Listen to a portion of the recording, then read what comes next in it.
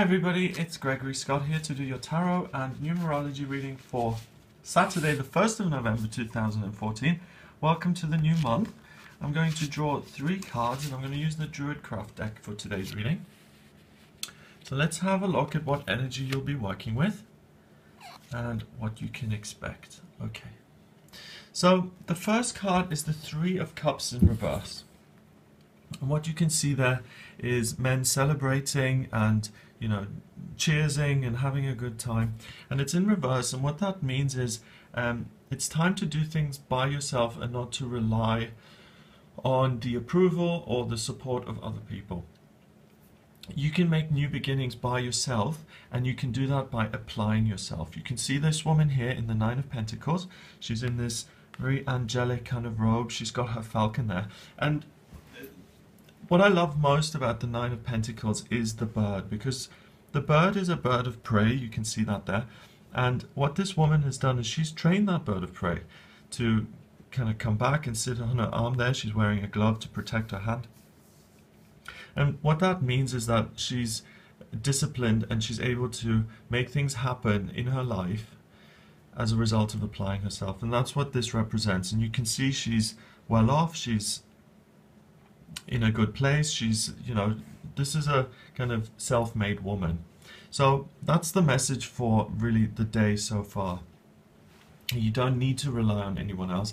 You can be a self-made person, and you can use your own kind of discipline and abilities to create whatever it is you want. Finally, the 4 of Pentacles, and we've got 2 Pentacles cards here, and that really means that this has to do with something going on in the real world, or it has to do with your financial assets, or it has to do with money. So if you were thinking about this in astrology, this would be the 2nd house, which has to do with assets and finances.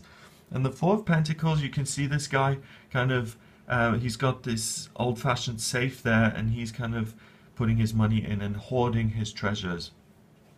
And usually that has not a negative connotation, but it usually represents a need to kind of let go a little bit more. But what this is saying is that you can create real financial abundance for yourself by applying yourself to your dreams and to your circumstances and to create what it is you want to create. So really, it's in your power, basically, is what it's saying today. So if you've written a book but you haven't done anything with it, market it. You've got the power to do something with it. If you know, you've had a hole in your ceiling for a week and you haven't found the right builders or the right contractors to sort it out, you can apply yourself and find the right people to do that for you. If there's something that's been really at risk or you've felt very vulnerable, you can take action to safeguard that for yourself, and you can really make it more secure and solid. So at the center again is this woman in her white gown there. Discipline, strength, and you really have that. So you can rely on yourself today. You've got everything in your power that you need to be doing, so trust that. Let's look at the numbers. 3 and 9 is 12, and 4 is 16, 1 and 6 is 7. And 7 in numerology represents mind, and it represents creativity. So by using your mind, by setting the right intentions, and by applying yourself to what it is you want to do, you can achieve it. You can do it. Have a fantastic day. If you'd like to have a private reading with me, please visit my website. It's gregoryscott.com, and subscribe to my channel for more updates and to be notified about when these videos come out and to keep up to date with what I'm doing. Have a wonderful day, and I'll speak to you soon.